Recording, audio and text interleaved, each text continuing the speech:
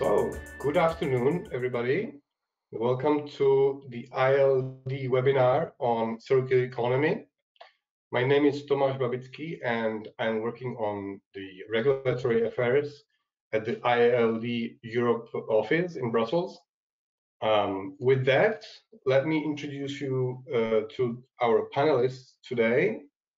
So we have two lighting designers, Kristin Bredal from Oslo, Norway, and Kevan Shaw in Edinburgh, Scotland. Hi. And then we have one representative of a lighting manufacturer, Matthew Cobham from ERCO, and he's based in France. So thank you to you for joining us today.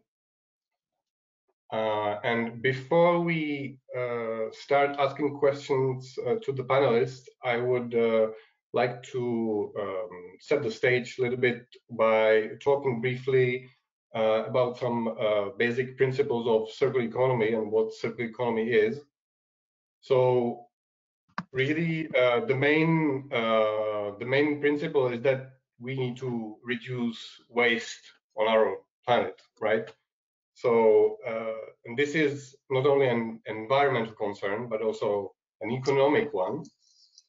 And because saving resources saves money, and also waste is a valuable source. And so closing really the circle of how we produce and consume stuff involves many different steps and processes.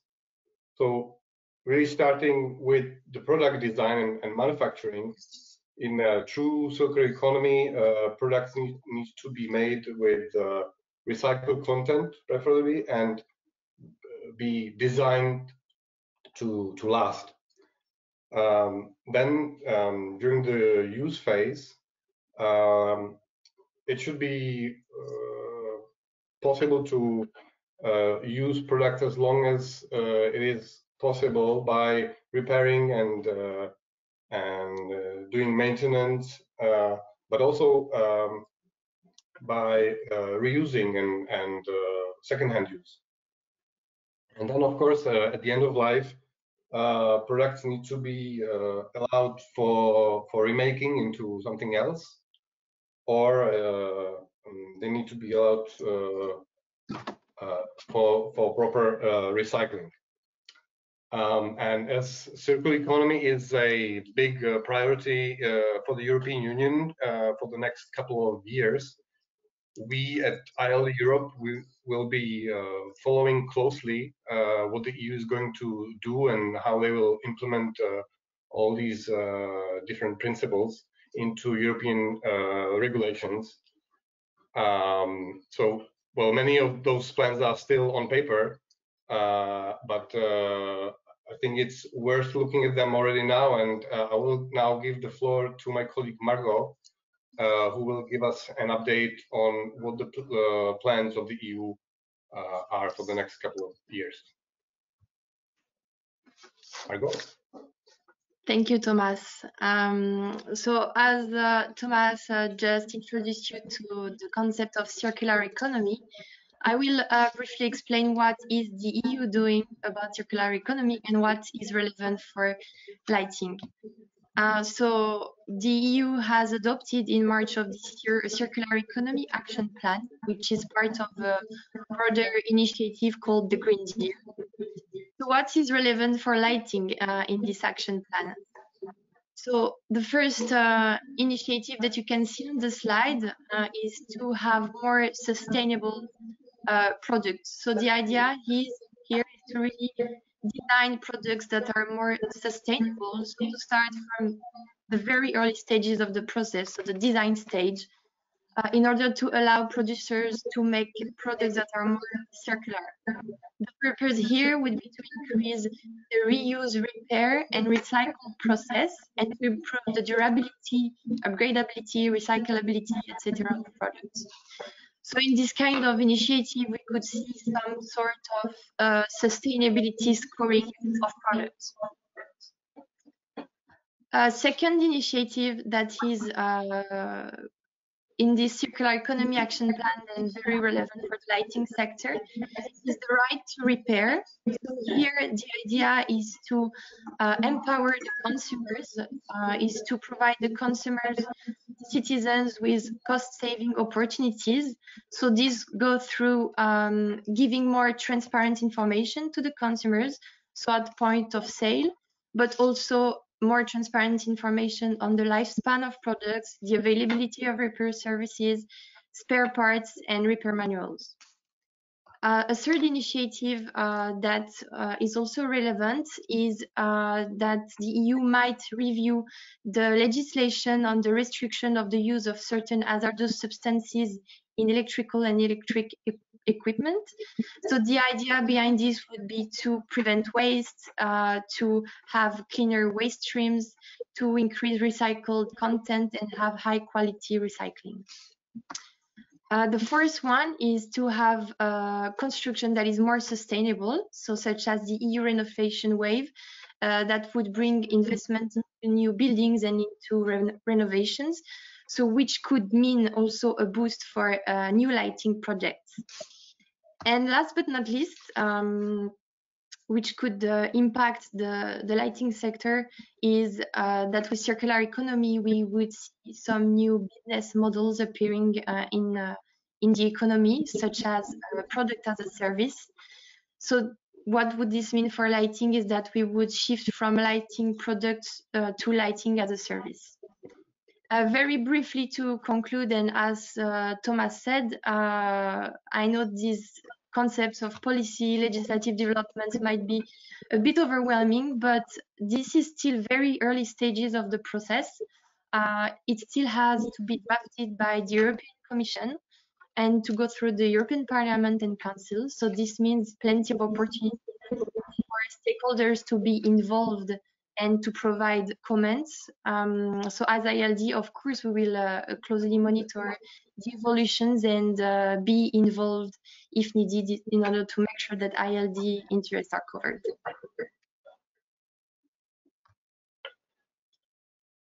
Thank you, Margot. And continuing on that, just to say that we have now drafted our IALD position paper on all of those issues. So we should be ready for that. I hope our paper will be published sometime soon. So keep tuned to that if you're interested. So now I think we can turn to our panelists, and I would like to start by asking each of you a question, a more personal question maybe, and that is, which single aspect or impact of the circular economy model will be the most influential in your work personally? Can I start with you, Kristin? Yes, hello.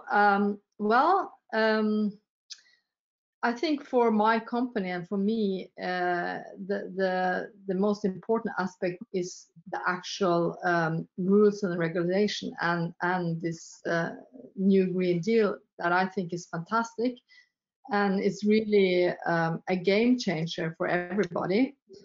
I have personally always been very concerned with the environment as a lighting designer, and I now feel that this can really be beneficial for us as lighting designers, that we can sharpen our tools and be important as consultants. And the fact now that it will be much easier to promote and to push our clients towards solutions that embraces the circular economy, I think that's fantastic. There's a lot of practical issues to be solved, but I'm very, very optimistic and hopeful with this new Green Deal. So should I send forward to Kevan, maybe? Yeah, thanks. What single aspect? The thing that I think that already has impacted our practice and things we've already looked to do and tried to do is aspects of reuse of existing equipment. We managed to achieve this on one project actually nearly 10 years ago. And at that time, it was an incredible struggle, and there was incredible resistance from the industry to provide spare parts for what were then 15-year-old pieces of equipment. We've seen this again where we've tried to reuse stuff and not been able to get things repaired or spare parts availability going forward. So I think us looking closely at projects and seeing what is practical to reuse, especially on a refurbishment, is an important part of our practice already. So I'd like to follow that forward. Matthew? Yeah, thanks, Kevin. So I think there are a couple of aspects there which will be particularly influential, all in one, if you like, all under the umbrella of longevity. So making things, or making lighting, good quality lighting, last as long as possible with consistent performance. So I think, you know, in the kind of, if you like, the manufacturing process, that's the key topic that you know, the people I'm working with anyway will be focusing on. And then I guess a topic closely related to that, really for the industry, is about information as well linked to that. So making sure that fair information, you know, kind of apples to apples information is also provided for end users, specifiers. So I think it's a combination of those aspects.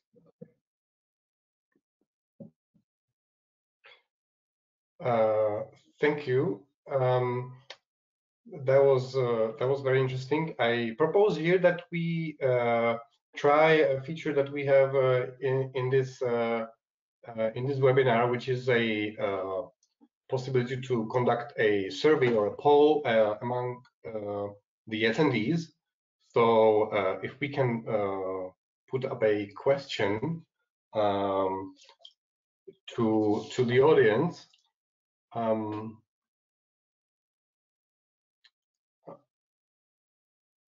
trying to put the poll on.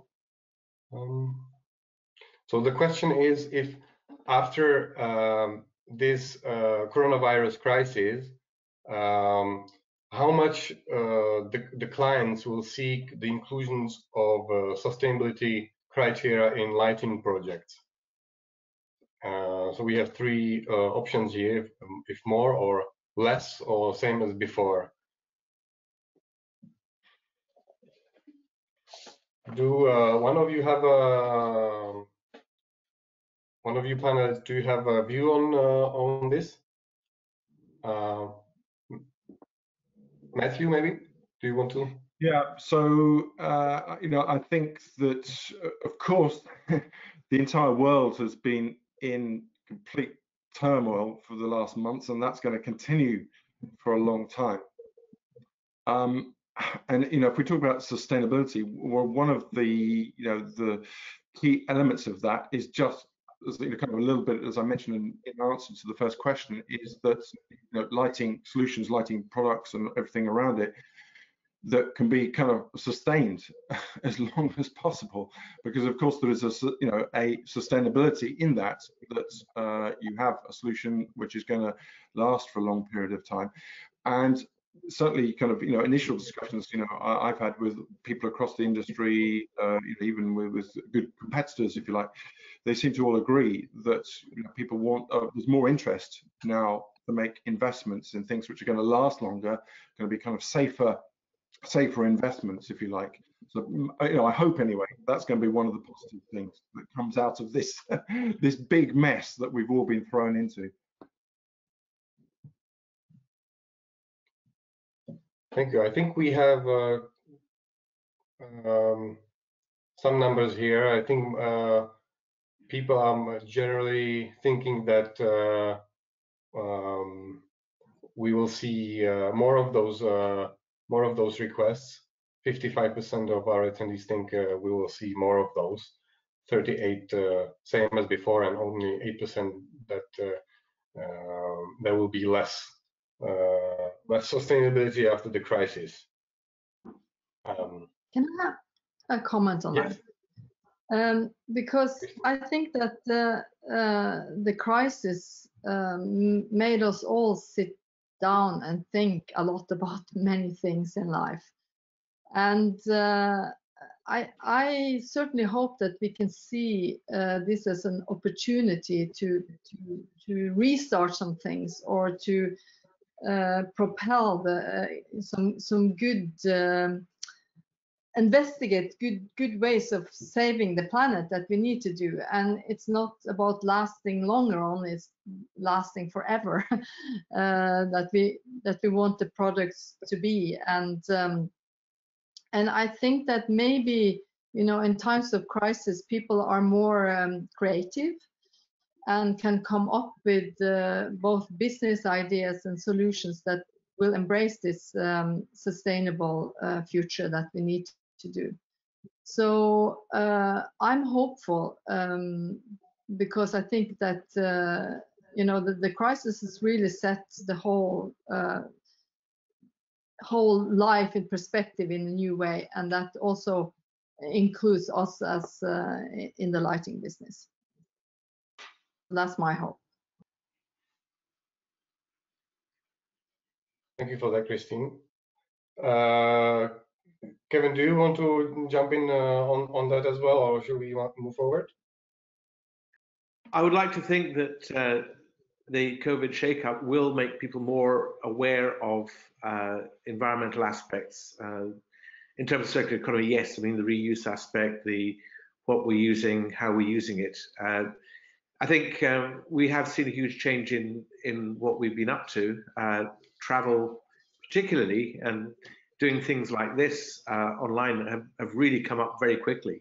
So I'm hopeful that if we can do this really quickly and get comfortable and useful with it, when we start to get back to doing physical projects a bit more, we will be able to do the same sort of things and use the same kind of thinking. And also possibly, because we've seen quick, incredibly rapid change in a lot of things, people might be able to more change and open to discussion of the different rather than the same as before. And that would help us most. Yeah. And perhaps if I can just add something to what Kevan has just mentioned there. I think, you know, of course, all of us have been working online a lot more, and I think that hopefully will bring some benefits in just being able to communicate more easily on topics like this, where, you know, it's been left sometimes with months at a time, you know, with big gaps where we haven't discussed topics like this, and hopefully that'll become more fluid, much more, you know, much more convenient for people to talk about it. Yeah, I do think we have to really work a lot harder on collaborating around the planet, all the good forces in the industry and in the profession to propel this development.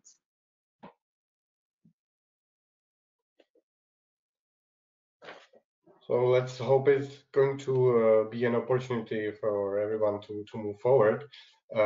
Let's move a little bit into the weeds of the topic with the second question, which is what needs to be done and by who in order to incentivize reusability, refurbishment, repairs, and second-hand markets in the lighting sector, while at the same time encouraging innovation. I thought Matthew would be the best to start on this one. Great, thanks for that. Yeah, so I mean, I think so now, you know, talking for the industry, if you like, overall, this is clearly a very challenging topic, because you know, all manufacturers want to sell you know, more products, or, you know, keep selling products if you like, and there's clearly, you know, a balance to be found there, because as you mentioned, it's kind of hinted at in your question, which I'm very happy about, is the point about innovation. So, you know, while of course it is absolutely great and should be fully encouraged that materials should be used in the manufacturing process, which can be easily recycled, etc. And why not also for products even to be reused on projects. I'll come back to that point in a second. It's also essential for everybody and of benefit to everybody that there is innovation, you know, quality of light, optical performance, just being two parts of that.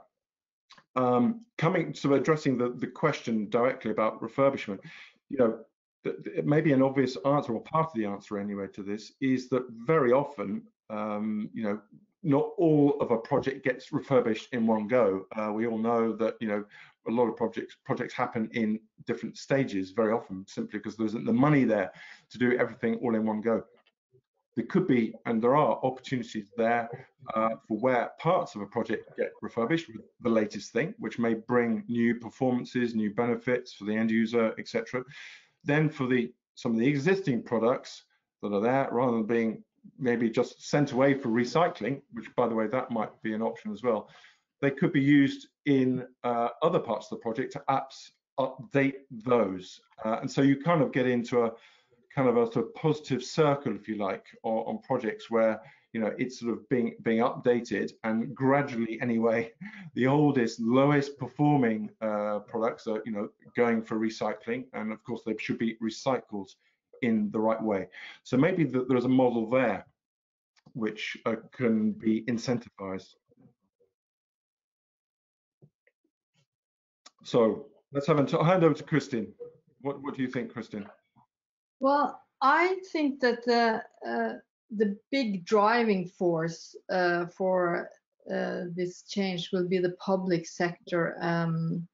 They will set the tone. The client needs to demand, and then the industry has to deliver. At least in Europe, I think this will be the case. And already now, well, about 30% of the score for biddings can be directly related to the environment and sustainability in biddings. And we now see that the public project that uses bonuses, climate bonuses, like the road department in Norway is now using climate bonus if the contractor managed to have better climate budget than the client demands, then they will actually get cash money for it. And I think that those are great incentives, and that should start from the public sector, and it will come from the public sector. And then I think also for the private sector, there's just the brand making. I mean, you have to be good in these issues to promote your companies. So I think this is becoming increasingly important also in the private sector, and these will be the drivers. Yeah, but if I could just add also to what Kristin was saying there, I think that you mentioned the kind of the promotion and marketing aspects there, and just perhaps to sort of, you know, chip in on that point. I think that there needs to be some method also to somehow control in the right way misinformation, because there are, you know, this kind of disreputable, however we want to define that, manufacturers out there who, yeah, they might be talking a lot about circular economy, but they're not necessarily actually doing very much about it. And some manufacturers who are actually doing a lot, and they're not necessarily promoting it. So that I think that's a really good point. So you have to be able to control the result. I mean, there is lawsuits already, you know, in the market about things being promised that hasn't been held. And so we as a profession need to really work hard to be able to help specify the products and to evaluate the bids, and to then also help the client to control the result in the end. So it's a lot of work to be done there. Sorry, Kevan. Thanks. Well, I think we don't need to look back very far to have seen a wholesale revolution within the lighting industry. The whole changeover to LEDs not only has been a technical change, it's also been a very huge commercial change. And the fallout of that has been radical change to the big players in the European lighting industry. Largely, this has been driven through regulation, through eco-design. And what we are seeing, and why we're talking about this, is the circular economy is being flagged up by the EU as a major part of forthcoming regulation. So essentially what we're seeing, or what we should be seeing, is, well, if the last lot of regulations did X to the lighting industry, is the lighting industry now going to be swift enough to look at what they need to do to move into this next layer of change that's driven by regulation?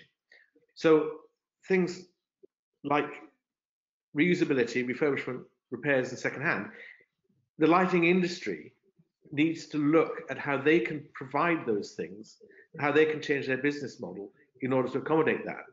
If they don't do that quickly, then sadly some of the bigger, older players are going to get another kicking like they had from LEDs, and they're going to they will find other new companies coming in who will focus on that and take away more of their marketplace.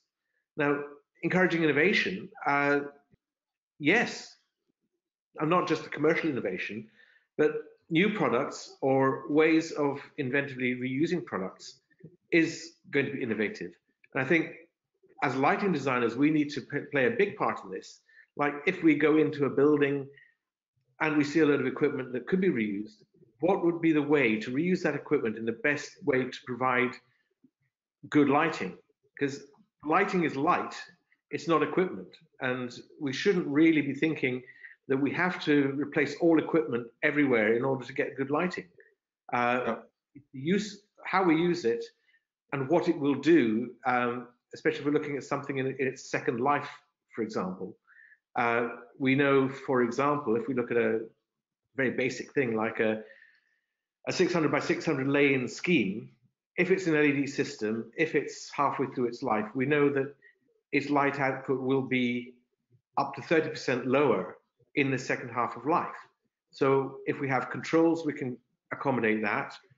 We maybe want to supplement lighting in some way to allow us to keep the majority of lighting there. I mean, there's lots of things we could do as designers to try and figure out how to make best use of equipment that's already there or can be reused or moved around, like Matthew was saying, from one bit to another bit of a building. In terms of innovation of equipment, the other thing to look at is how can new equipment be made so that it fulfills an initial function, but it's also designed so that it could fulfill other functions, either by replacing parts, and I think optics has been talked about as a very interesting area to look at having changeability, or just through control. We have seen products offered to the marketplace that had those kind of facilities built in. Unfortunately, they never got really beyond prototype. They've never actually been offered into the market. If you put a ceiling full of essentially digitally alterable luminaires, you can change the focus, you can change the LEDs they've been using, you can change the color temperatures, all those things, then they're bound to have more future flexibility should you want to come back into that building and repurpose it, use it for something else, change the style or whatever else. Matthew? Yeah, so also, add a little point in there, which is that there is, of course, the recyclability after the sort of end of use or life or whatever of the material in a project. Clearly, that's very important. There is also the recyclability, reusability of materials actually during the manufacturing process. And I would suggest that that shouldn't get forgotten in this whole thing about circular economy, because the amount of waste that can happen anyway during a manufacturing process is potentially huge.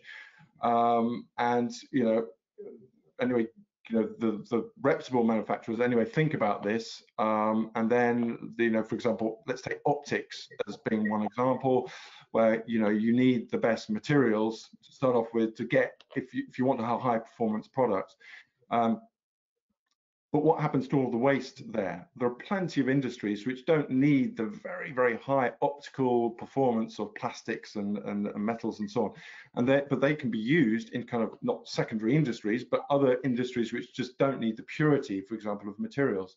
So that's also an element that hopefully should be considered in this. Sorry, go ahead. Yeah.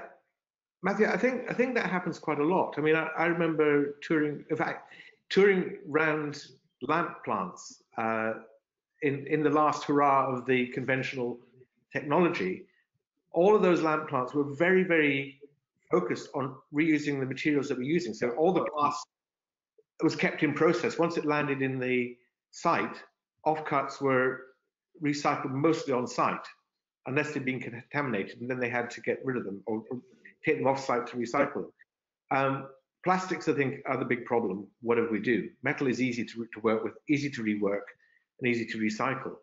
And I agree. I mean, waste from optical plastics, I mean, you can keep that in the same circuit as well. I mean, if you're making a diffusing lens, you don't need the high optical quality, but you want to use the same kind of material.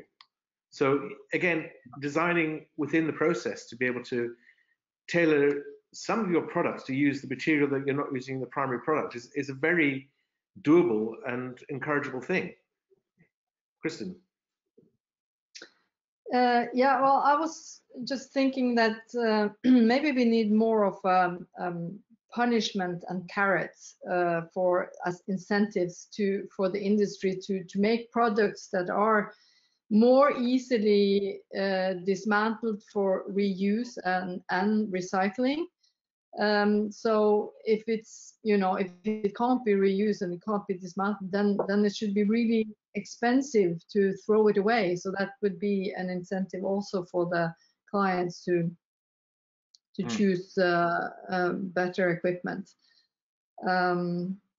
But first and foremost, I think that we as lighting designers really need to take a step back and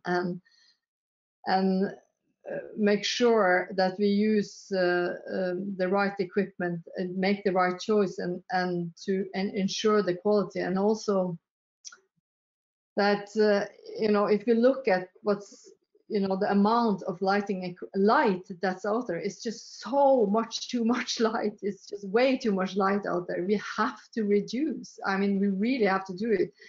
And if you don't start now, I don't know. I mean, I think we should force some darkness upon the world, a few weeks every year to really just reflect over the way and understand of the overuse of light, and also then lighting equipment and more pollution and everything. So yeah, it's many things we need to do. Yes, Matthew. Yeah, just again, also just to add to that, so great if we have some dark days during the year. Of course, that's a great idea.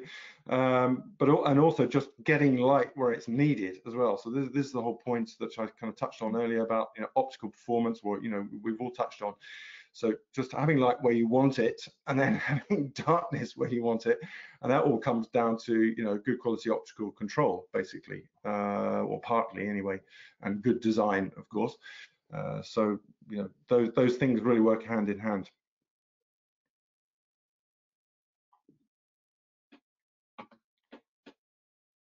Thank you for this. Let's move on to next question, which is, how do we increase the acceptance and adoption of reused and second-hand lighting equipment by our clients?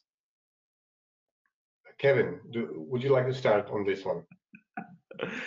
Oh dear. This, I think, is another very, very major thing. The first problem we have always is budget. So we need to find routes, or the market needs to support that to make it economically helpful and economically advantageous to start looking at reusing equipment within the project, or buying in second-hand equipment. Now, one of the barriers to that is immediately going to be, well, how long is it going to last from now? What guarantees have we got? What process is there for providing maintenance for equipment in that situation? Now that's a big problem. It's a big gap in the circular economy going forward. You cannot expect any rational, reasonable, honest lighting manufacturer to extend warranties indefinitely. You can't expect them to say beyond a certain point that they can continue to support a piece of equipment. But we need to have some things in play in order to determine what those parameters are and how we can make a good economic cost for reusing equipment.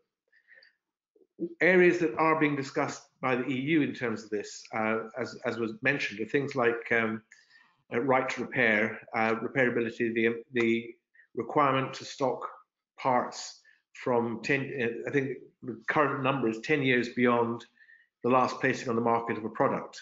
In fact, the way that is going to be written is that any product at any point that you place on the market 10 years forward from that point, that piece of equipment has to be able to be repaired and replacement parts provided.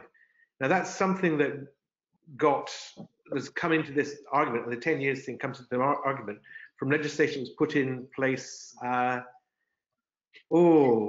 heading for 20 years ago for the motor industry, because there was a larger problem, which still exists to an extent, of being able to get spare parts for your older car. And at that point, 10 years was the expected life of a car. And I think that's now changed, and I think there's another argument for that, about that.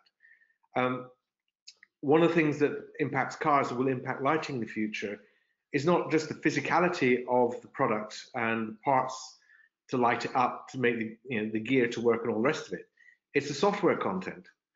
As we go forward, there's more and more software content going into lighting.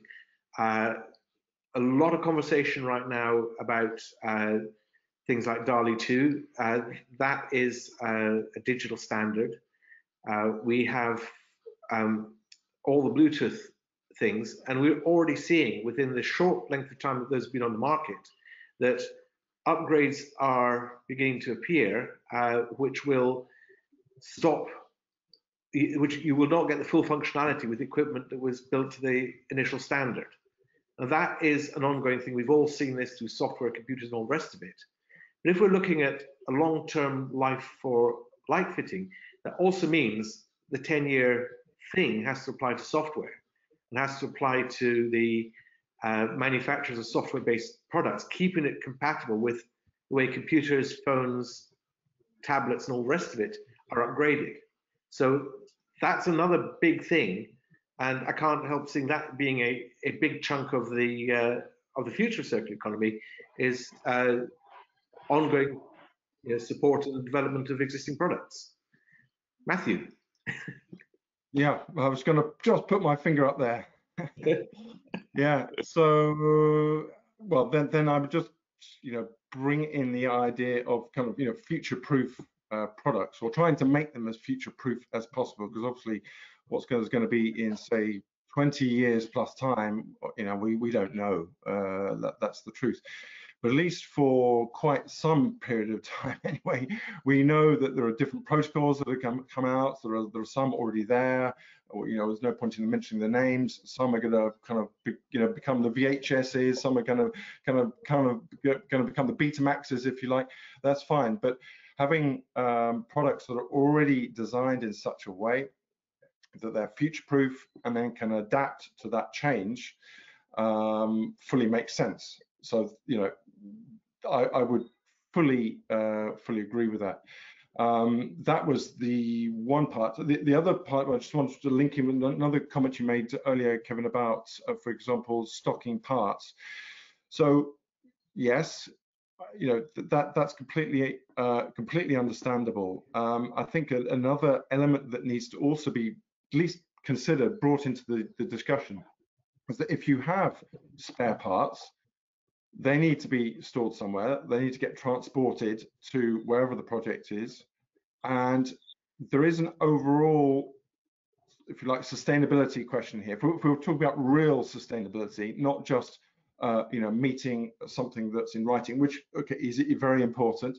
But if we're really concerned about achieving real sustainability, then it is about considering that whole value chain, which is, that is why I started off by mentioning the point about not having designed obsolescence at the beginning. So you have something that can last as long as possible, and great if it can be used in another part of a project some years later, while perhaps something new for some reason comes into a refurbished part of the project, then that maybe that can be a solution, part of the solution anyway.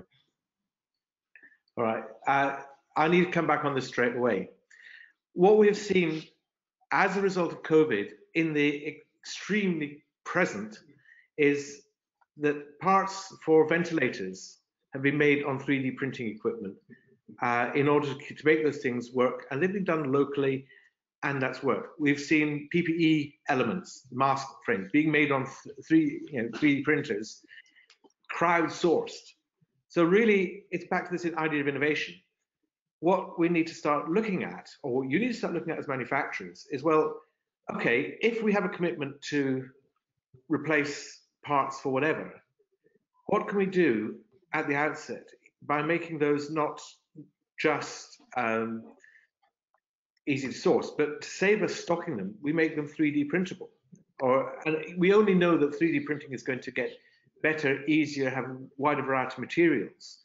But if you make the parts not for manufacture necessarily, but if you have the ability to make parts on 3D printing and you create the pattern for that at the time of manufacture of the fitting initially, storing a USB stick with all the parts for luminaires, files to be plunked out on a 3D printer, solves immediately the entire argument and stocking problem about parts, replacement parts for anything over any length of time. So innovation, yes, there's an idea for innovation that could be done now, from now, for pretty much anything. You just solved the problem then. That's excellent. No, but I think it's really important to get together and discuss these things, because it is obviously very, very complicated, but there is solutions to it if you get together and talk about it. I also think that the acceptance for the clients, I think there is a lot of will for many clients to take over used equipment. I actually just tried now in the project that they were all eager to do it because it was quite new equipment and it could be reused. But just the problems with the warranties and the contractors made it so that they pulled out in the last minute. But what I experience is that the clients are actually, if this was ready, a bit earlier in this project, it could have happened, and I think it will happen. But we also need to have the distribution line from the older equipment and how it can be repaired or checked, and then somehow either sell it super cheap without a warranty, or find a way of securing the quality. But it's also really important to say, well, here maybe we can use recycle, but we don't advise it here. So that we make sure that it won't be good for our business as lighting designers if we suggest to reuse old equipment that then is going to be a disaster. That would be horrible. So yeah. Yeah, I can say we've had a project recently where brand new equipment has been a disaster.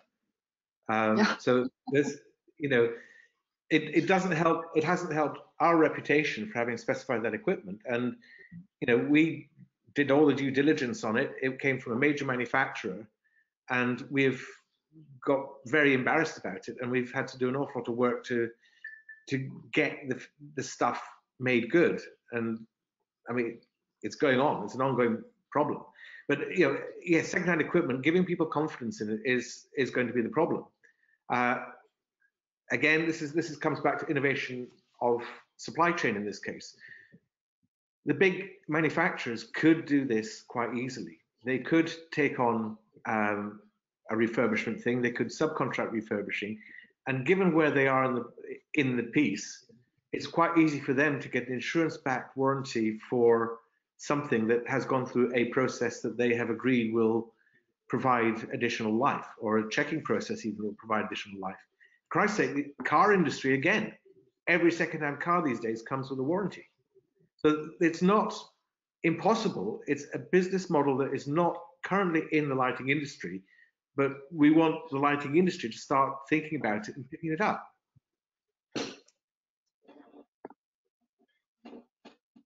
Well, this is all fascinating. I've been through some of the questions that are actually coming in. There's one interesting that I would like to bring up now. It's from Louise Denton, if I can mention the name. Do you believe that specifiers would actively choose a particular manufacturer's product over another's based on the ability to get spare parts in the future or the product's ability to be recycled? And if so, will specifiers be the driving force behind more sustainable products? Please, Kevan. Yes, and yes. We do this already to an extent. We have already done one project where we figured out a design life was required for about 25 years.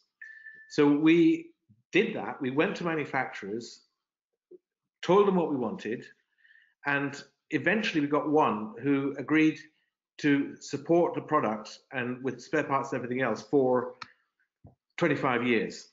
And it became something that client was particularly keen on, the reason being that their previous lighting equipment was at that stage 12 years old, and the manufacturer of that lighting equipment had told them, well, we can't support that product anymore, we're not making parts for it. Yeah, you can do what you like with it, but any of the specific parts of it, and that included, I mean, it was made of aluminium castings and machinings. They said, we can't replace those, we can't provide spares of those or anything.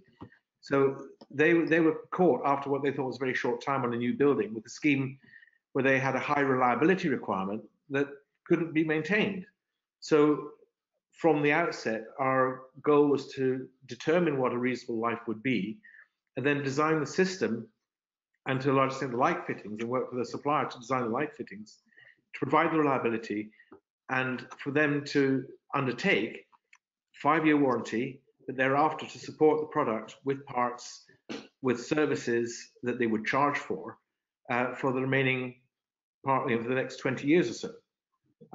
So yes, it can be done. Yes, if we push it. I mean, in terms of the question about spare parts, Peter have answered. In terms of content of fittings, that's something else we ask the questions about. And it's sometimes very difficult to get manufacturers to be honest about where they are sourcing materials.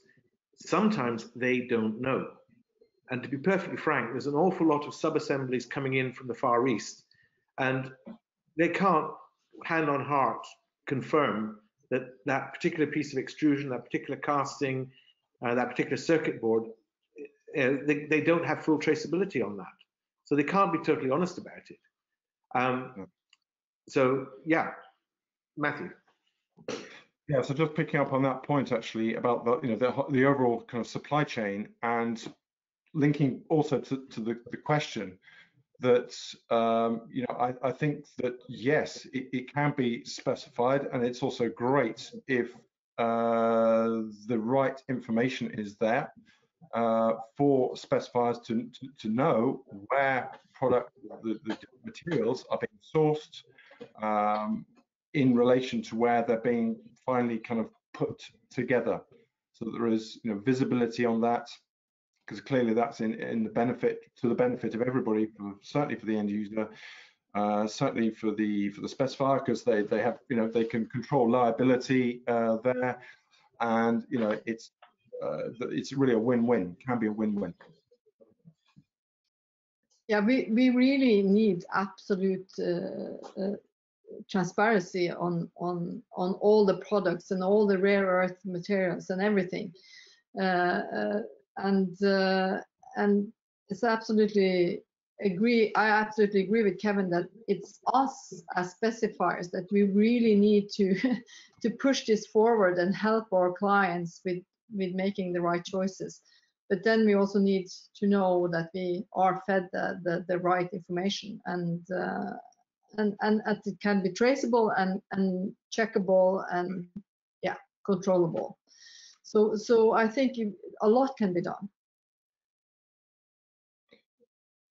just maybe briefly to add to that point, because we haven't mentioned anything about surveillance agencies, and it links, perfectly perhaps within what linked to what Kristin and also what Kevan mentioned, and what we said at the beginning. There is a lot of misinformation out there, and there are some really great manufacturers providing transparency on these processes, and there are some that are talking a lot about it, and then not necessarily doing the right things. So that's a point of, kind of surveillance agencies are able to control, people or organizations that are supplying things where they've misled the end users of the specifiers, is maybe a way to deal with this, and it already is, but it needs to be, pumped up, added to. Well, that's criminal.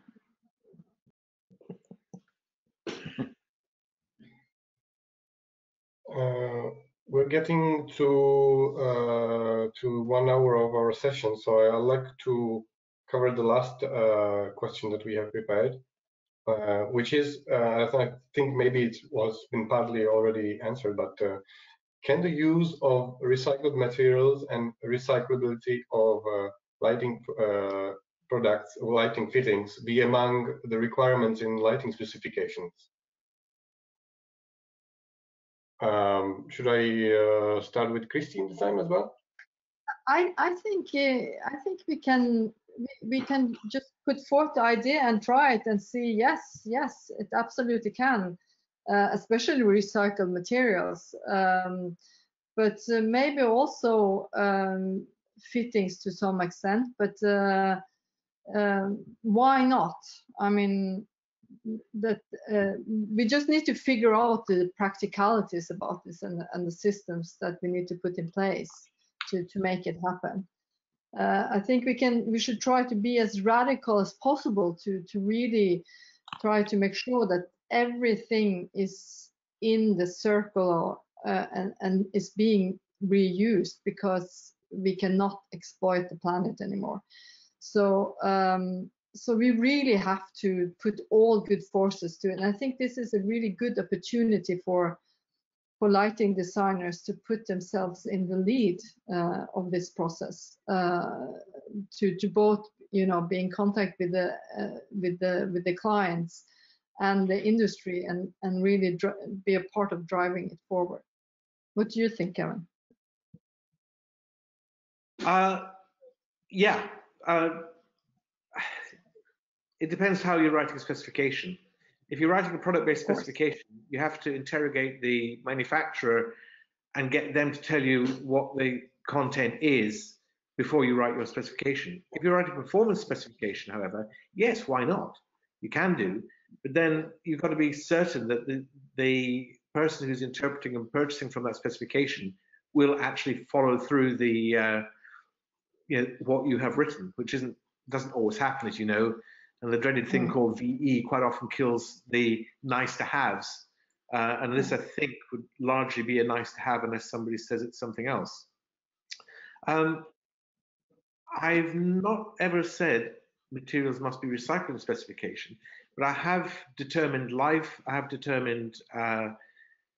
specific materials to be used within a specification for custom light fittings more than anything else when you're trying to do something that's original. So yeah, in the right specification, yes, of course we can do this and we should do this. Matthew? Yeah, so I'll just kind of add to that and say that, yes, I think it can be, and then I think it's worth kind of repeating this point that we also we started with, which was partly about information being there for everybody that's concerned in the design process. So credible information being provided. So that's obviously what that's the manufacturer's responsibility to do that, and to make sure that's available, to make that specification process easier when it comes to topics like this.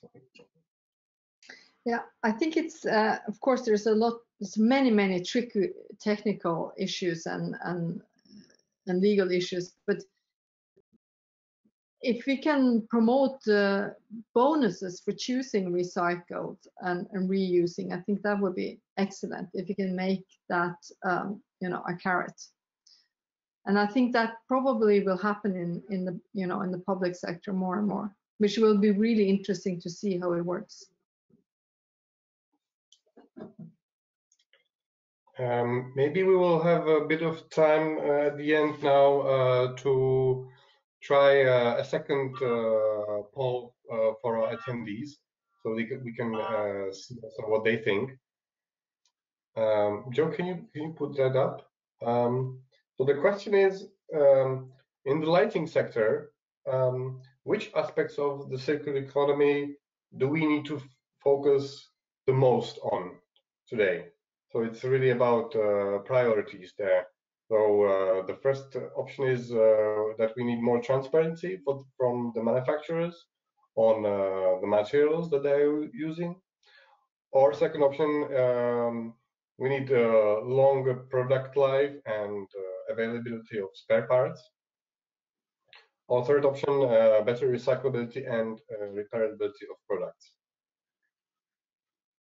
I think all these three are quite important, but maybe we'll see some priorities that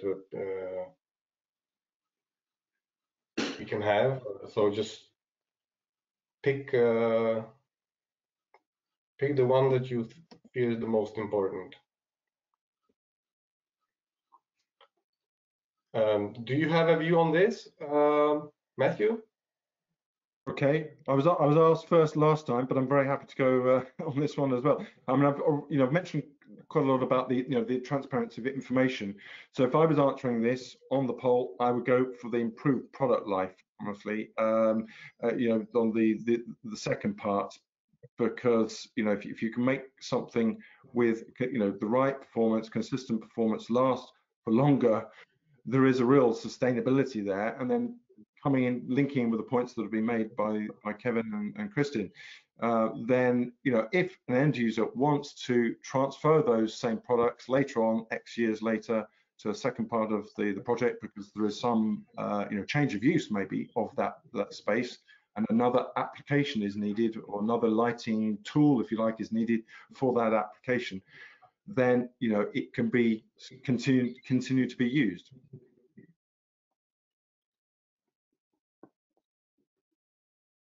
Kevan, would you like to comment on this one? I think it's probably clear from what I've been said. Improved product life and availability of spare parts is my vote on this one for definite. That is, really, we've got, to make circular economy work, we've got to go to the first thing, which is, reuse or continue in use, or just have things that have a life that really are worth doing.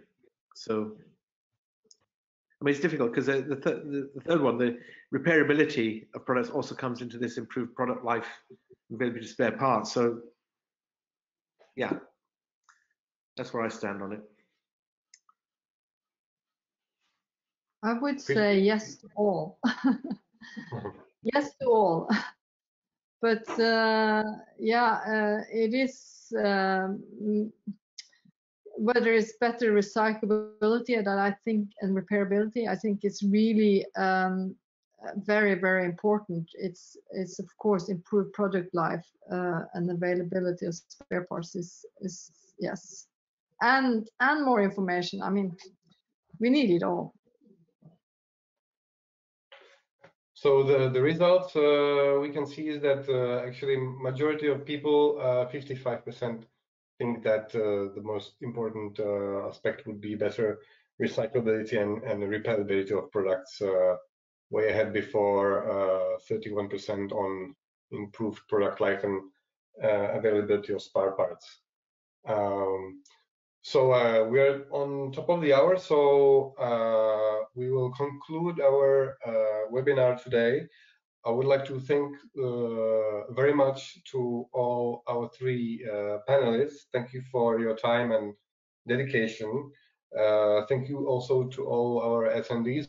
We've got a lot of questions and comments, well, also mostly So that will be quite useful also for our work going forward. And if you still have any comments or questions or feedback on this webinar, please get in touch through our email, which is iald@ialdeurope.com.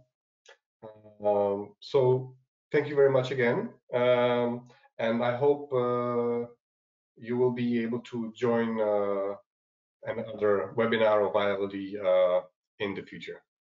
All right. Thank you, and have a great rest of the day. Thank you. Bye, everybody.